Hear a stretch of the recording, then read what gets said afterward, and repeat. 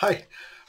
Good morning, ladies and gentlemen. I just thought I'd do an update on part one of this double-page spread I'm doing for Squiggly Pete, the pirate book. But before I get into that, instead of messing around with the guitar, I thought I'd tell you a little bit more about myself. I gave up my successful career a few years ago as a web designer, amongst other things, to become a children's author, and this is my first book, The Boy with the Saucepan Hat. Now, many of you will have already bought this or had it through your school or something like this. It's the boy of a little book. It's a story of a little boy who gets a saucepan stuck on his head, and he goes to the A&E department, and the doctors try to get it off. And the doctor says, "Goodness me." The doctor was curious. "What have we here?" he said, prodding and poking poor Ollie. "If you wanted to keep the cold rain off your head, why on earth did you not use a brolly?" Yes, good question. But it turns out he was dreaming, you see, and he dreamt that he was fighting dragons, and he put the saucepan on his head as a sort of DIY homemade armour. And of course they couldn't get it off. They x-rayed his head. There you are, see, with the saucepan. Oops, here we go, on his head. And they said, "Well, we can't, but I'm afraid there's nothing we can do. I've never, there's nothing that medical science can do. I've never seen nothing this bad. It's exactly what's bound to occur if you give such a thing to a 10-year-old lad." So I won't tell you what happens, but he has to go into school with the saucepan stuck on his head. They cut out some holes and things, perforations, so that he can get on with his work, Anyway, I won't tell you what happens. That was the first book I released. Before that, for several years, I've been working on several others, which are still in the pipeline, including, let me just show you quickly, Mr. Wibbly Wobbly's Amazing Flying Bicycle by Martyn Harvey, that's me there. And this hopefully will be out for Christmas this year.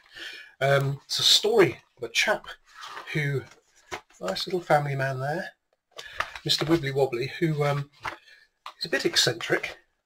His wife's, oops, where's the camera? There we go. His wife's an opera singer, but she sings all wobbly tunes and things, and he's a bit eccentric. He's obsessed with trying to get a bicycle to fly, and they often go out for cycle rides together. There they are, cycling along the pier. And one day he says, "I've got an idea. Guess what? I'm going to build a bike with a seat for all of us. We can all get on board and go for a ride." There he is, in the morning sunshine, showing off his brand new bike. There we go. And he goes out and rides around. There they are, riding along the promenade in Ramsgate in Kent. This is where I used to live, so that's why it's based down there. It's a bit like the Squiggly Pete one, lots of local scenery. And there they are again, going along on this fantastic bicycle he's made. But he keeps falling off, and people laugh at him and say, "Oh, you silly old fool, Mr. Wibbly, Wibbly Wobbly." There they are, mocking him. And he says, "I've got an idea. I'm going to build a bigger, better bike." And that night he goes to his shed. And there he is, banging away in the shed, creating something. See the little mice? How do I get this in the camera there? Yeah. And he creates an amazing flying bicycle. Shall I show you a little bit of that? Here he goes, taking off on his amazing flying bicycle. Right, anyway, so I was working on this book, and as you see, I've made another working copy, as I always do. I print them out and stick them together. And I was working on this book when my long-suffering partner Sarah said, "You know, Martyn, that's going to take ages to finish. You really should get something out." So I did. So I did a short one, quickly, The Boy with the Saucepan Hat, so that we could get that out. And that still took months to do, because I had to learn the whole process of self-publishing, including dealing with printing companies and the specifications, very detailed technical specifications they require. Now, luckily, I was a web designer and computer programmer before this, so I knew I knew a lot of the technical stuff, but you still have to learn all the specifics to the printing industry. So I learned a lot about that. That was very interesting. Anyway, that's the first book. And then we had the lockdown, and some local people said to me, "Martyn, could you do some, online Zoom sessions for local children who are stuck at home?" So I said, "Yeah, fine." And I came up with this story, the story of Squiggly Pete the pirate. There he is in the background here. There he is, Squiggly Pete, Little Jack and Lucy. And if you want to find out more about that, go to, let's see if I can do it on here, squigglypete.co.uk for more information. Now, before I get into the drawing, because I'm going to be doing more on that double page spread I was working on yesterday, before I get into that, I'll just show you another couple of things, some of the things I do. Here's a spider. Okay. There we go. Because I started writing a book called Bugs, Beasts and Biscuits, which is still going to come out soon, hopefully. I've written all the text. There's lots and lots of poems about beetles and insects, and millipedes and weevils and things like that. And I might start uploading them here, actually, if anyone's interested.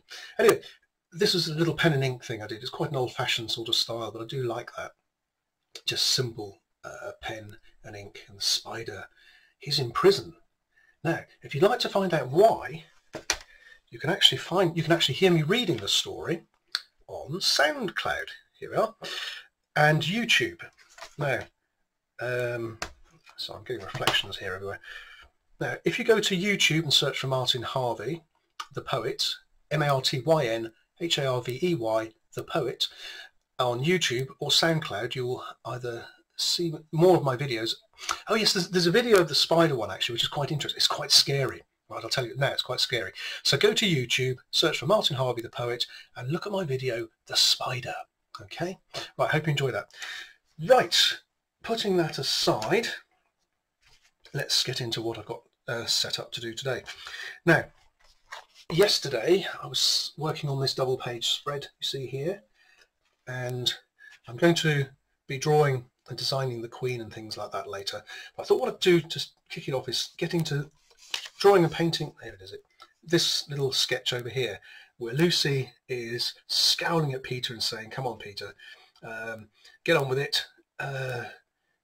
You need to draw us a rocket."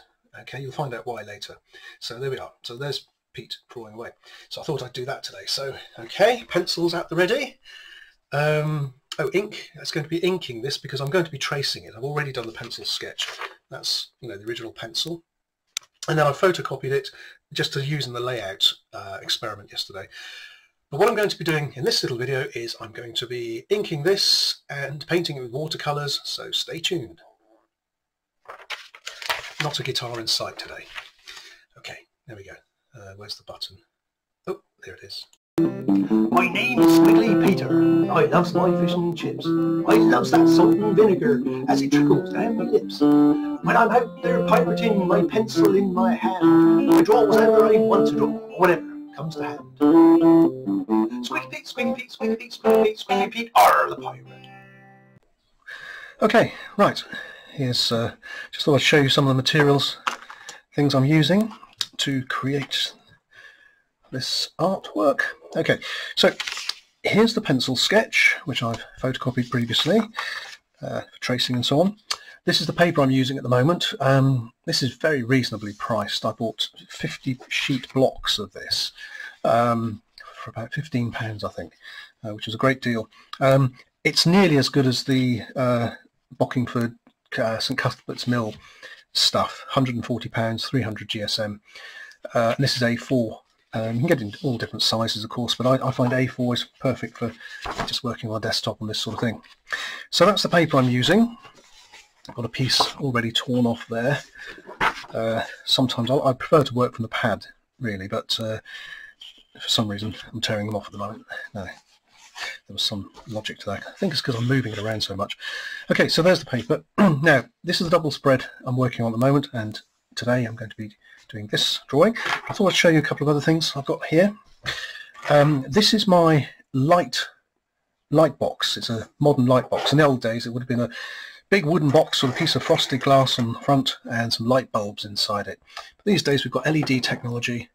As you can see, it's about as thick as a thin book. Okay, how long is a piece of string?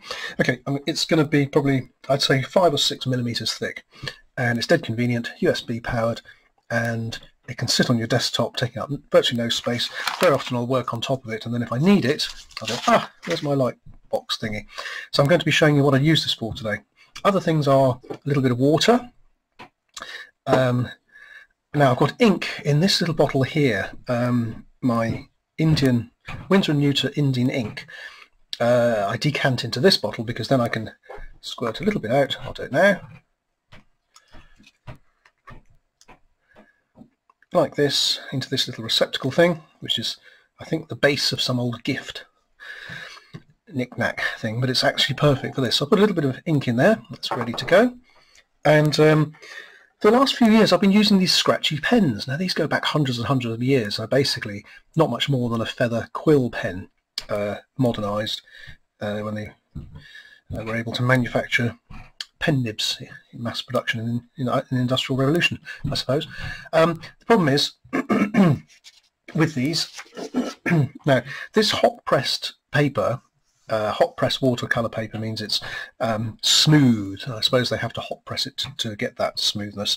The cold press is more rough. There's nothing wrong with that. It just depends on what sort of effect you want to do. For example, if you're doing hedges and trees and foliage, or maybe seascapes, landscapes and things, you might want the texture of a cold press. But this is hot press. It's very smooth, and it allows, to the best of its ability, the pen to move around without too much scratchiness. Now these things are inherently scratchy.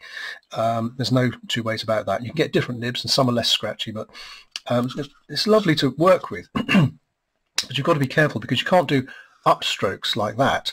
They've all got to be down or round or sideways strokes, which sort of limits you when you're doing your cartoon type drawings a little bit. Now, I heard that Quentin Blake uses a cartridge pen, and I thought, well, the problem is with that, if you put this ink into a cartridge pen, it's going to clog up.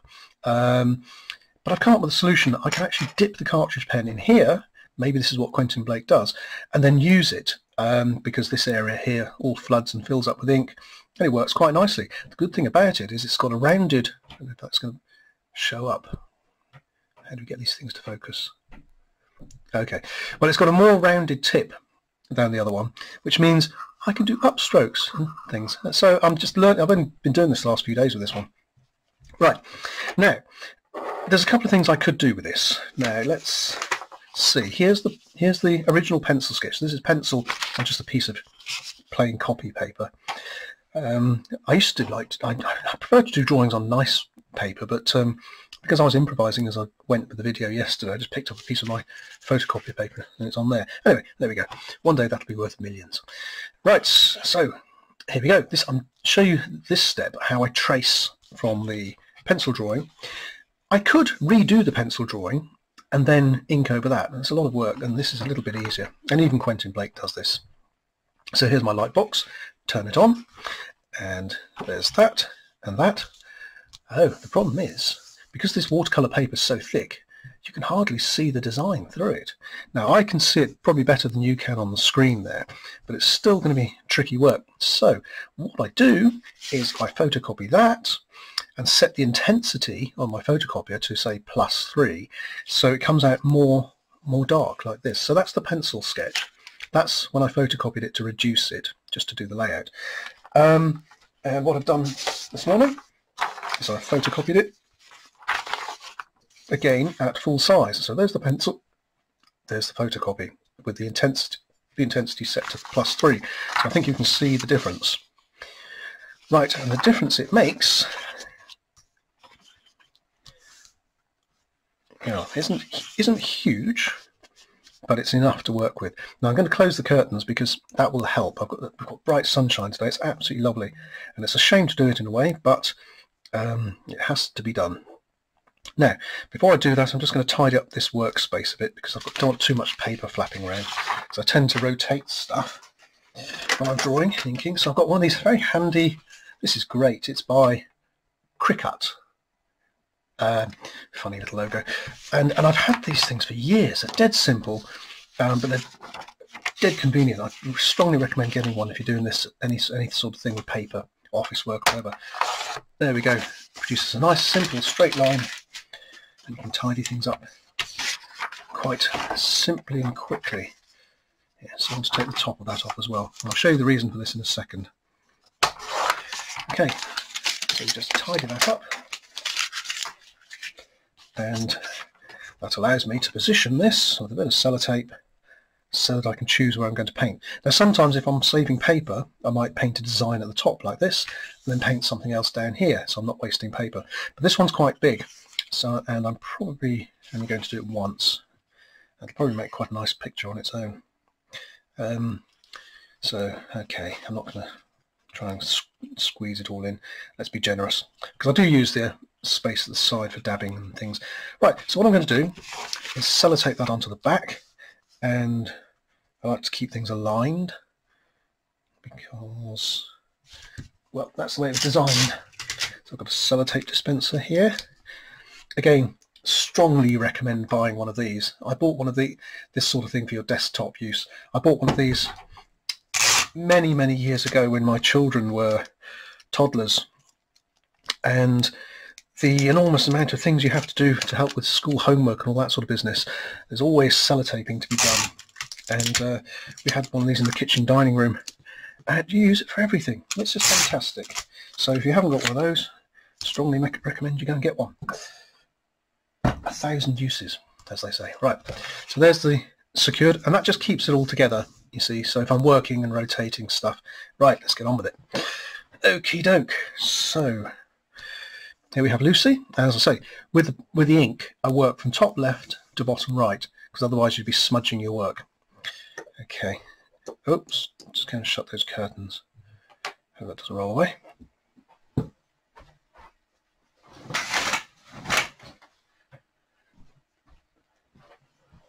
Right, I think that's a little better. Okay, so here we go, and I always like to start with the eyes. Windows of the soul. In Lucy's case, origins of the scowl.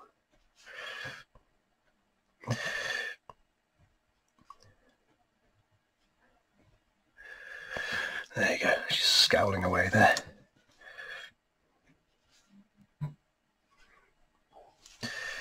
Okay, and her hair comes over here like this, and we've got her ears, nice big earrings,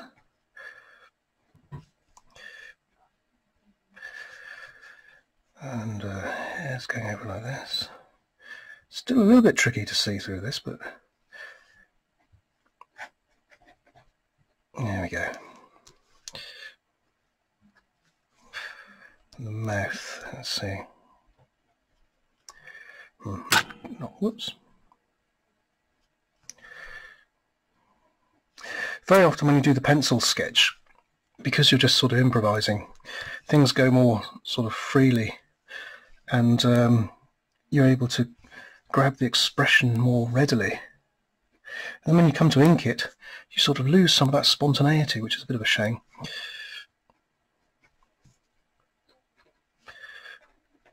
There we go.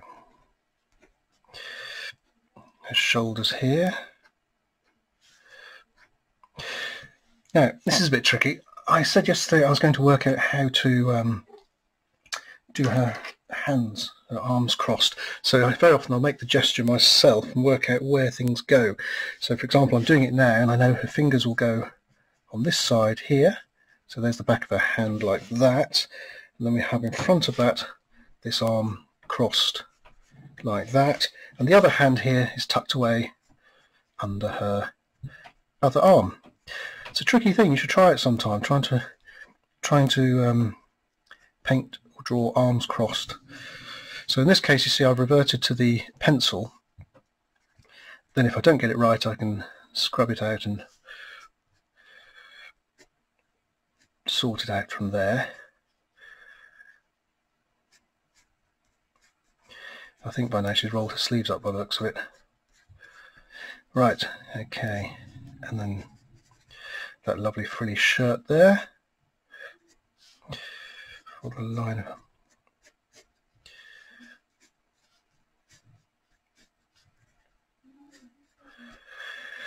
there we go, and I put a sword back in there, didn't I?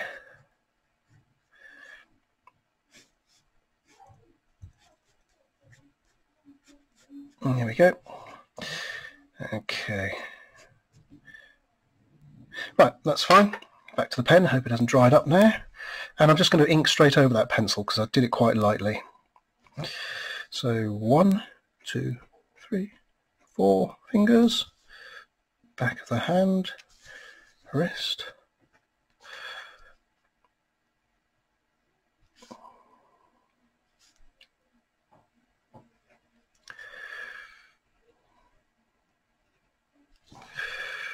okay, that's worked out sort of okay. I was a bit worried about that. I meant to do that before I started this video, sort that out. There we go, there's the sword back again.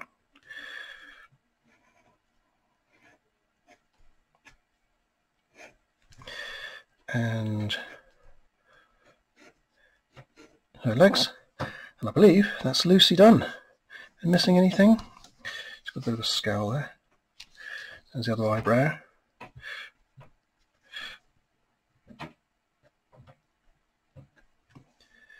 Looks a bit ferocious once you put the eyebrows in, eyelashes in. Okay, where are we? Here we go. Just making sure all the lines are connected up, because then when I scan it, you see things can go weird. I think she had some sort of decoration in her arm blouse thing there. Okay, so that's Lucy. So if I turn off the light now, then we see the ink remaining. Okie doke. Now, I think because I'm trying to keep these videos short, I might just go with painting Lucy today. Yes, let's do that. And then we'll come back to Pete in a minute. Or shall we do Pete too? Okay, we'll do Pete too. So, more of my trusty ink. Hoping I don't smudge this. I can see Pete. Pete should be simpler because all I'm doing is the back of his head. But having said that, this is where the eye patch is going to be. I noticed his nose was a little bit too prominent yesterday. And his ears here.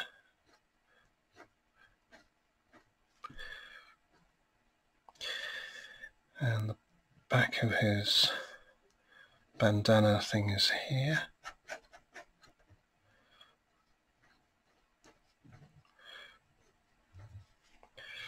And here. And his cheeks sort of there. We can't really show that he's smiling. And his shoulders are hunched up here. He's got these sort of epaulette things on his jacket there.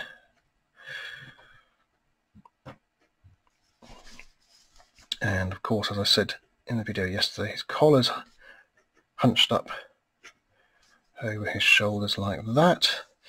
His arm comes down here like this.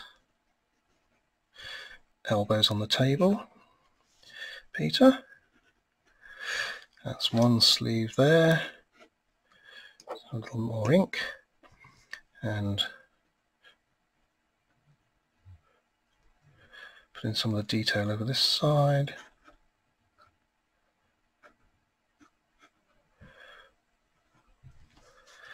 Okay.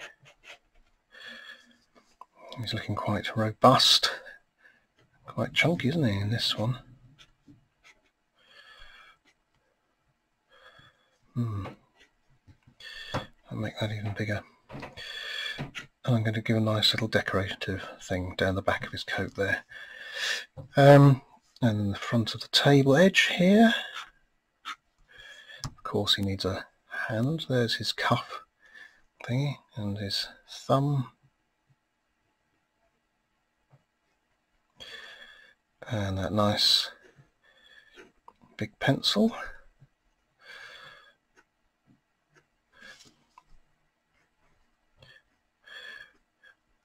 I think he's actually using these. They're Staedtler Norris HB number 2s with an eraser on the end, in case you're interested. Right.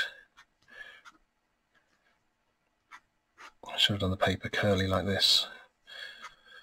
So, here we go. Does he need a pot of ink? No, he's doing it by pencil, isn't he? It'd be nice if we did have a pot of ink handy, though. I might do that later, a little detail later. Okay, so there we go. Oh, of course. No. He's got a moustache, you mustn't forget that. And his beard. Ah, there we go, there's Squiggly Pete, you see. Once you get the details right, it's a little bit easier. Okay, and he's going to be scribbling away. Lots of movement going on there. Not sure what he's drawing. And Lucy's shaking her head a little bit, I think, as if to say, oh no. Right, so there we go.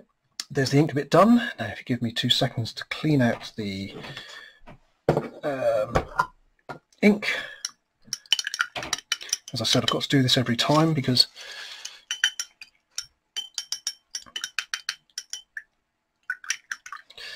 I don't want that to kill the pen. Right. Now here's an interesting little thing. I'm going to be using that ink again later, I expect. But in the meantime, I'll just show you how I recover that. It's quite interesting. Well, I find it interesting. First of all, now if I leave that there for a few days, it'll all just dry up, and that's a bit of a waste. So I'll squeeze the air out of this little bottle, pop the nozzle back in there. That's like it. Can you hear that? And it sucks all the ink back up, ready for use the next time. A little cap to keep it dry there. It's interesting what you learn on the internet, isn't it? All these little tips. I'll just clean that out like this. And as you can see, there's virtually no ink left. Clever, isn't it? Okie doke. Right. Now, this ink, I think I actually diluted it very slightly with water some time ago.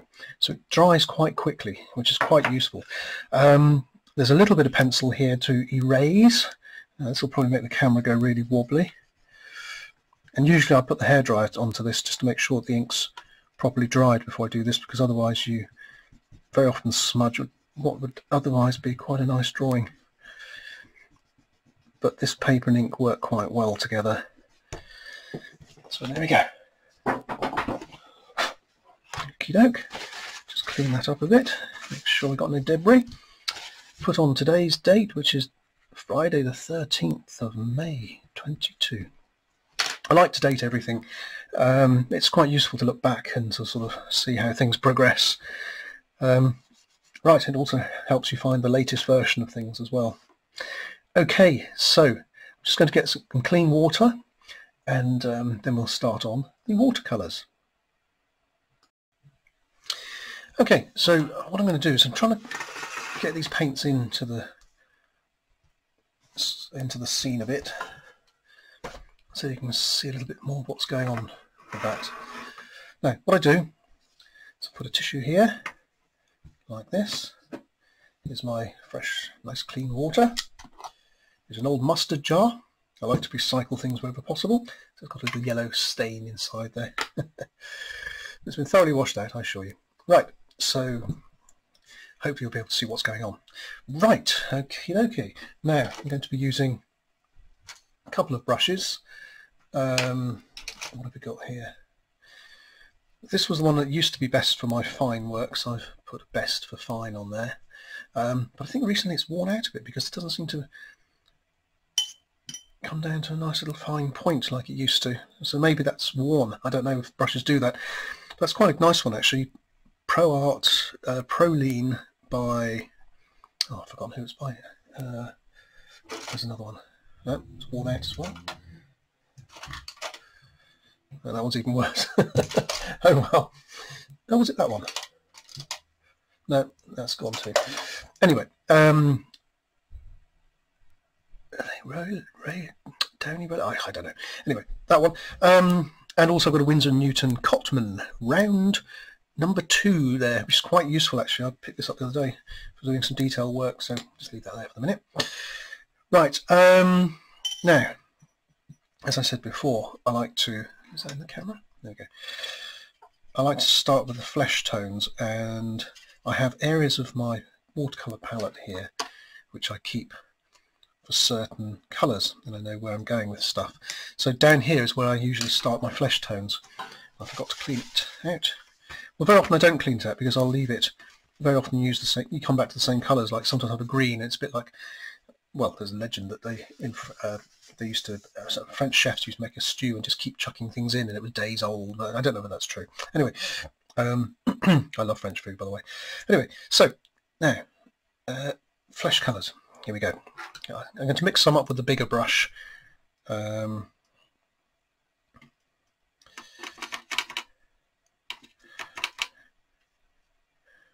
Like this. And I'll start with my light yellow ochre. As you can see, of my various paints, that's the only one where I've got a full pan there, and the reason is I go through lots of this. I use it as a base for quite a lot of things. It's a lovely rich yellow colour, but not too bright, quite muted. Contradiction in terms of, well, you know what I mean. Okay, so there we go. And to that I'll add just a little dab of Windsor Red. As I said in the other video, lots of these pans have almost run out, and I'm sort of curious to see whether I'll get to the end of the book with this set of paints without buying any new ones. I've got some new ones in the drawer just in case.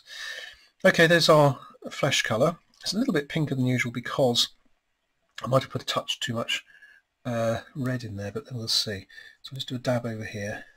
Yeah, that's a little bit more yellow ochre, I think, to balance it out. So basically two colours, light yellow ochre and Windsor Red in there. Okay, and now what I do is I colour in the flesh, visible flesh parts of the characters first. That gives me sort of a base to work to, and also it helps you to focus on which part is the character, which part is the clothing, and so on. It helps you put it all together. As I said in the other video, once you've worked out which colours you're going to use and you've got the right brushes, it's like a lot of things in life. If you've got the right tools and the right equipment, things are a lot easier. So it really is just like colouring in. I'm actually thinking about doing some classes. I mean, you know, giving some classes in watercolour painting if anyone's interested. I can't promise anything yet, but I am thinking about it. Not that I consider myself a great watercolour painter, but I know there are people who like all sorts of hobbies, and you know, I know there are people who probably like to learn a little bit about painting like this, if you don't learn it from this video anyway. Right, so there we go. Oh, the other flesh I can see here is Pete's scribbling hand. There we go. So by the time I've done that, this part has probably already dried, and I'm using the same paint to start to add in some shadows. There you go, see?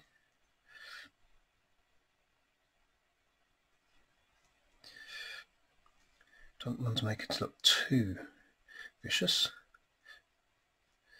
but she's scowling at him, so there you go. And you can see with just a little bit of, whoops, this one's still wet. No, that's, yeah, Pete looks like he's dried a bit, so.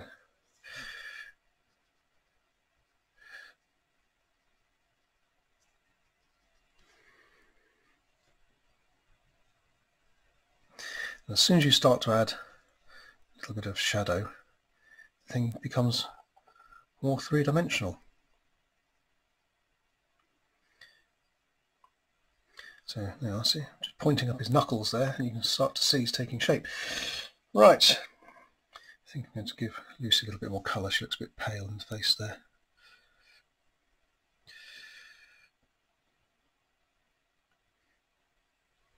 That's it.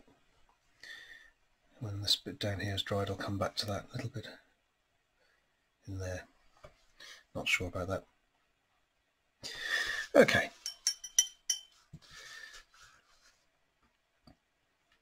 Now I'm just going to whiz the hairdryer over that, so I'll just pause a second. Okay, I turned that off quickly because I didn't want to deafen you with the sudden noise of the hairdryer, but what I do is, just to speed up the drying, just whiz a hairdryer over it a little bit. Stops you having to wait around for hours. Well, not hours, but you know. Okay, right, I'm going to add a few more shadows on this now. So for that purpose, I'm going to add in, to darken up that flesh colour with some of the browns I've got here hanging around. Yeah, as you can see, that's quite strong. And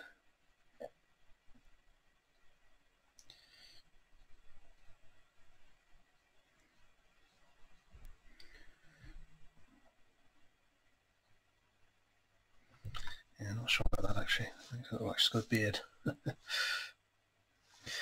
Right, I know where that's going. Tiny touch under her lip there. Doesn't seem to be anything on my brush. A little bit too much maybe. I can always take it out. Right.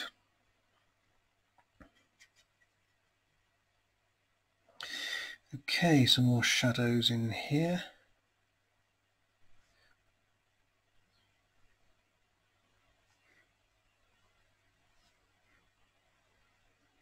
And you use the shadows to sort of shape, sculpt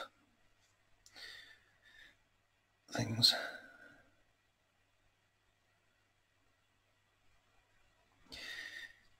Right, okay.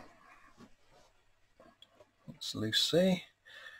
And Squiggly Pete over here. Give some shadows to the back of the neck. I'm not actually sure where the light's coming from on this one, to be honest.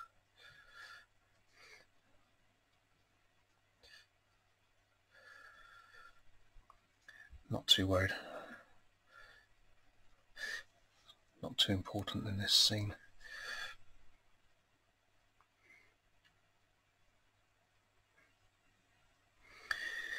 So there we go, that'll do for Pete and Lucy. That's the flesh part finished.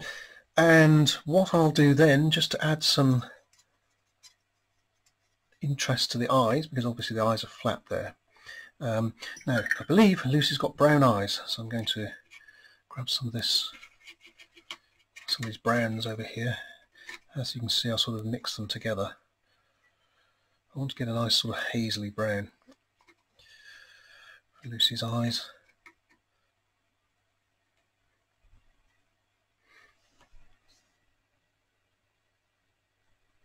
There we go, just a dab. That's enough. And then to offset that, I've got some sort of very light grey blue up here. And I find if you just give a little tweak of that to the other side, away from the pupil, it makes it look like you've got a spherical, transparent eyeball there. Right, so happy with that. Okay, I'm going to do Lucy's shirt, only because I want to do the hair next, but I don't want to risk the paint bleeding. So it's supposed to be a white shirt, so all I'm going to paint is a few blue-grey shadows. So I'm just using a touch of indigo, a touch of Payne's grey there, and that's the sort of colour you get. So let's see.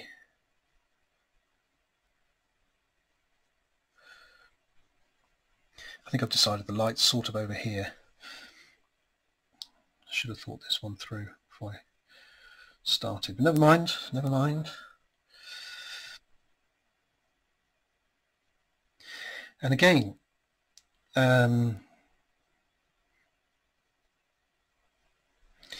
just using the white to the shadows to define the white shirt, you see.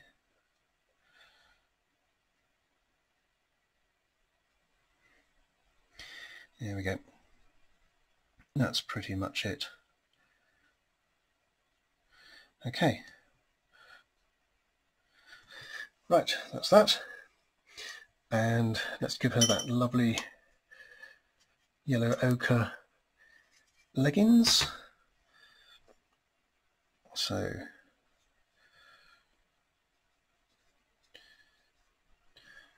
like this. Like that,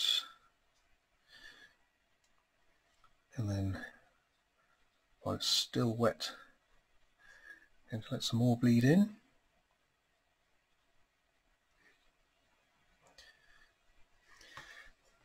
Okay, and incidentally that yellow ochre is also the colour of the pencil, so I'm going to do that while I've got that paint going there as well. And there's also the base of the brass earrings, or gold earrings. I've just noticed, whoops,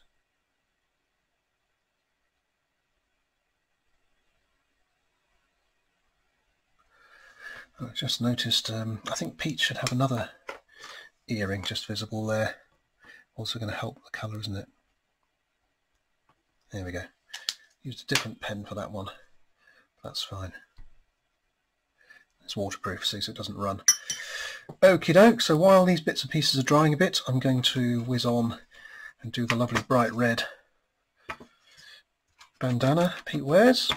That's Windsor orange there and Windsor red mixed up together in the first place. They're a little bit more yielding.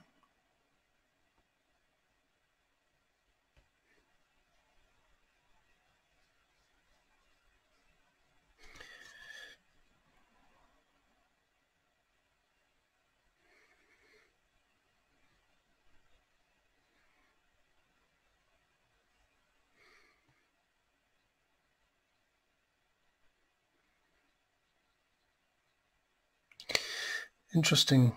I mean, I think on my website at the moment there are some colouring sheets. So if you go to www.squigglypete, double G, there it is on the screen, .co.uk, and look for the page that's called Free Stuff, there are some colouring sheets there. So whether you're an adult or for your children or you're a child watching yourself, you can go there and get some of these sorts of drawings and ink already inked like this, and you can start to colour them in yourself. But I'm going to be doing a lot more of that, and I may even be producing a colouring book, which could be fun. Now, before that dries too much, I'm going to add a darker red in there. There we go. Permanent Crimson, I believe that one's called. That's why I put PC there.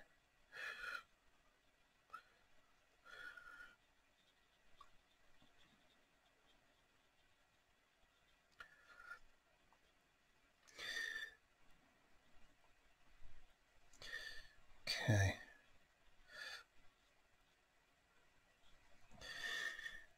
Yes, I think I've decided the light's over this side over here. Right, now where are we? Okay, and I'm going to add an even darker red by putting in a little bit of mauve into it here, which will effectively darken it even more. I think I'm going to leave it, yeah, actually that's okay. I was going to leave it to dry and then make it sharper, but actually that's quite nice, that bleeds in nicely, so that's fine.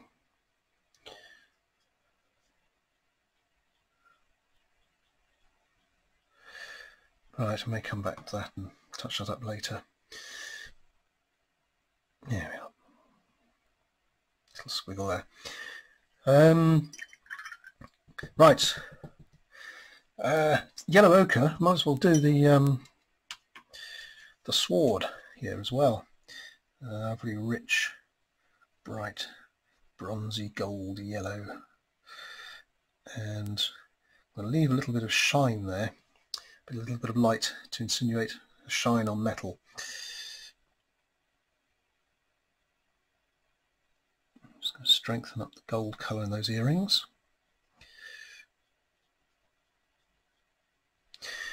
Okie doke. While I remember, put a little bit of shadow on those white spots here. So just slightly imperfect water there, red. Okay, so that's those starting to take shape. I think I'll go back and get Lucy's hair going now, and this varies throughout the book actually. There's some, I think it's sort of like generally dark brown with some bright bronzy streaks in it. So I'll start off with a lighter bronze colour, like that, and darken it up with another layer of this. These paints have dried up really hard.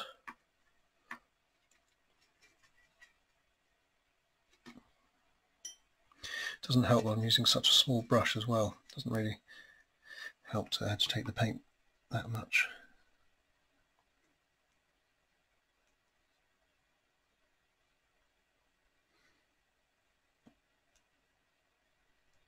Okay, lost the richness of her hair there. I'm going to let that dry because I don't, that's bleeding together, I don't want to, I want some cleaner lines, so I'm going to let that dry for a while.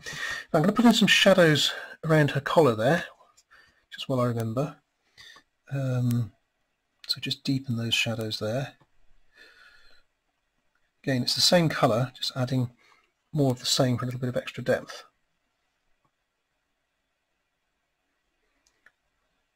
Makes it a little bit more three-dimensional.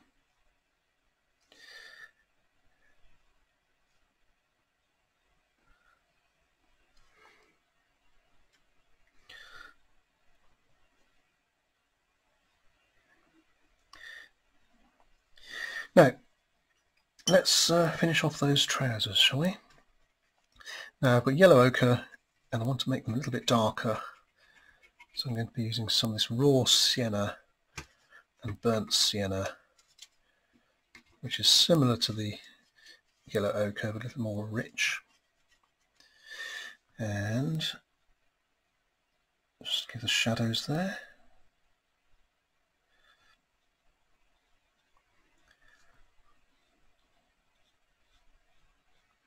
That's it.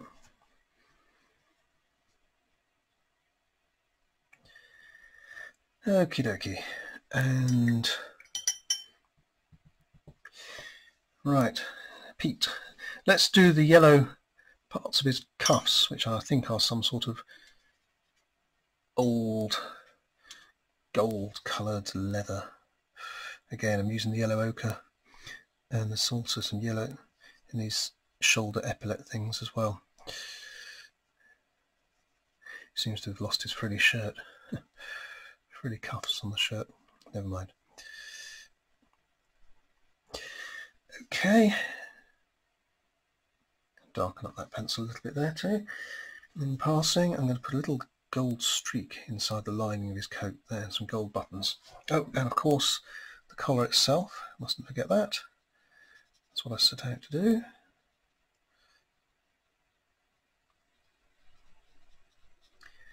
There we go. Wow. Okie doke. Now, just going to go back to the handle of that sword, and that's just going to be plain old black or Payne's grey. Not too worried about what that is exactly. We'll make it black like that. That stands out quite nicely then. Anything else dark black like that? Not really for the minute. Right. So I'll come back to some browns to define Pete's collar a little bit more. There we go.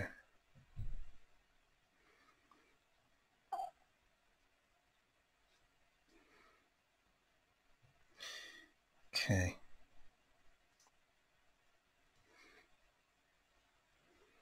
And the cuffs of his little leather.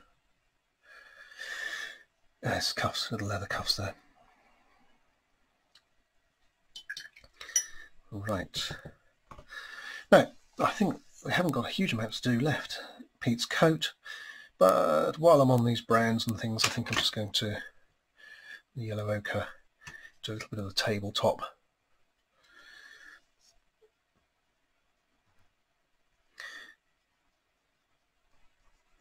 Now that's going to be paper there, so, and this little line here where I squiggle something I don't really want, I'll just remove that in Photoshop. It won't take more than a couple of minutes. Not even that.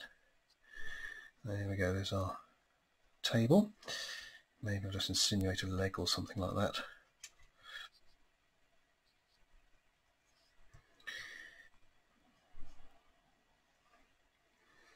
Okay. Now, the blue for the coat, and this is where I do my blues over here. There's some murky bits and pieces still in there, so I'm just wash that out a little bit. And we have this lovely Windsor blue, lovely rich warm blue there. Ironically, yes, the blue can be warm. And I'll just dab it in. Like I said, it's just like paint by numbers. In fact, maybe I should do that. Do some colouring sheets, paint by numbers. That might be interesting. Using the watercolour names.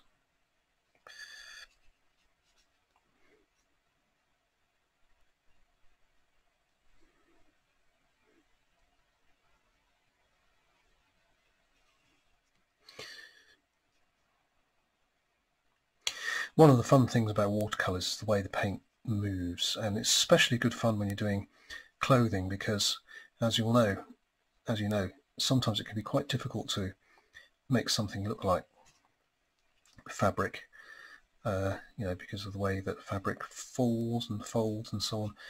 But using watercolours very often, there we go, you can get quite interesting effects. Now, a little bit more Winsor blue, and I'm going to add a touch of the almost depleted indigo over here, and you should see that bleeding quite nicely in places. So down here, like this, a little bit here, under here,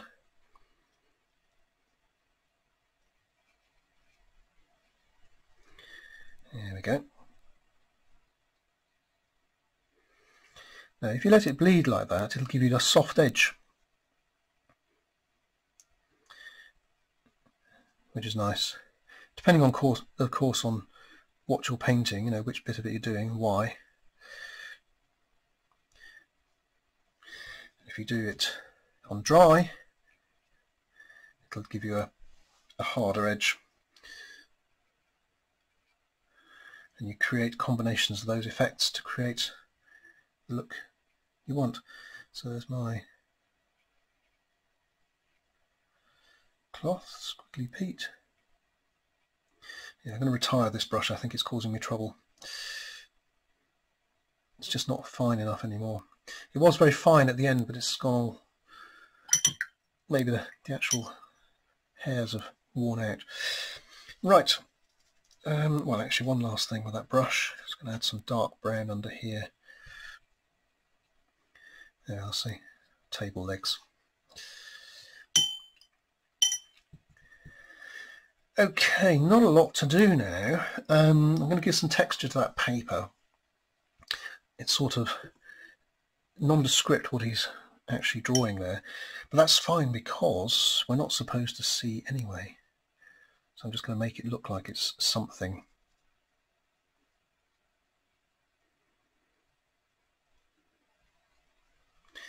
There we go.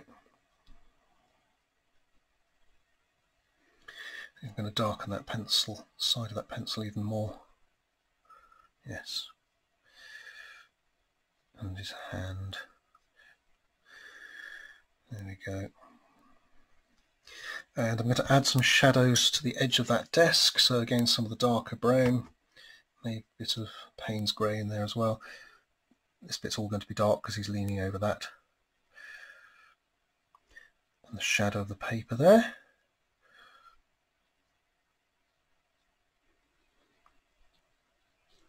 Shadow of his arm. I'm also going to have some shade on these table legs as well.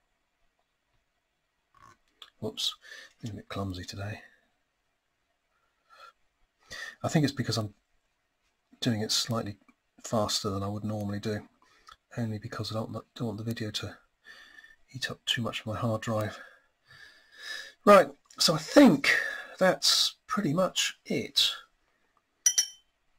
I'm going to add a little bit of dark brown shadow to the bottom of that to bring it out.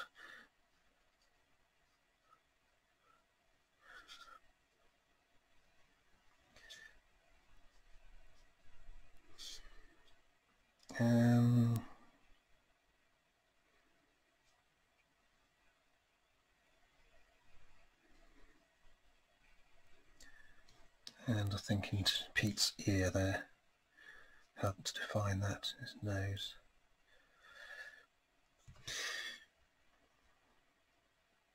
Is that finished? I guess it is. Okay, so hope you like that. Right, squigglypete.co.uk. Go there for more. Okay, I think I'm going to call it that's it for this part of the video because it's already got up to over 30 minutes, I think. And then in the next one, I'll be showing how I fit that into the layout. It'll be scanned and shrunk down to that sort of size with the text placed around it. Okie doke. Right, thanks for watching, folks. Enjoy. Oh, and have a wonderful day. There's the button. Right, well I hope you enjoyed that little demonstration. I'm I'm going to be doing these as quickly as possible over the next few days, so keep watching on Facebook and YouTube and I'll notify you when I've uploaded another one. If you haven't already, please sign up for my email newsletter at www.squigglypeter, 2 G's, lypeter.co.uk, and also go to YouTube if you're interested. Go to YouTube and search for Martyn Harvey, that's M-A-R-T-Y-N, Harvey, H-A-R-V-E-Y, the poet, and you'll see some of my poems. I should put some of my poems on here, shouldn't I? Yeah, maybe I'll do that as well. Okay, anyway, thanks for watching. Now, where was I? Oh yeah.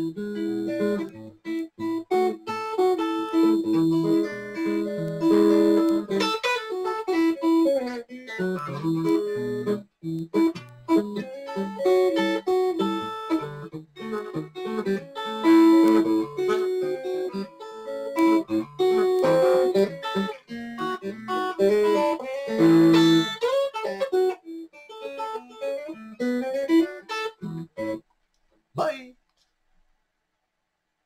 Finally got it right. Where's that button?